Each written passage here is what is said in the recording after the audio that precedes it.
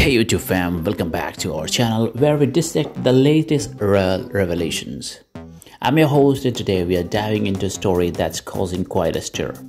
But before we unravel the details, don't forget to hit that subscribe button and tap the notification bell so you never miss the royalty. The identity of the royal who expressed concerns about the skin color of Prince Harry and Meghan Markle's son has accidentally been revealed in a Dutch copy of a new book. Now fans are weighing in on the controversy. My goodness, what was the harm in asking what skin color the baby would be? I'm black and I was asked several times during my pregnancy. Does that make my family and friends racist? Certainly not. It's a topic sparking conversations around the globe.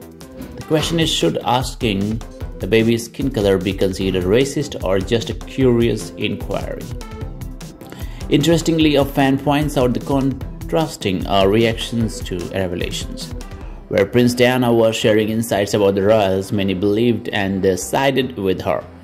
Now that it's her son and his biracial wife, skepticism seems to be the order of the day. The question on everyone's mind: would opinions be different if Diana were still here, standing by her son and Meghan? It's a thought-provoking question that adds a layer of complexity to the ongoing narrative. The article in question is receiving some backlash for perpetuating the controversy. Some say she keeps dragging this on and on. Alright guys, bye-bye for now. We'll be back with more news for you all.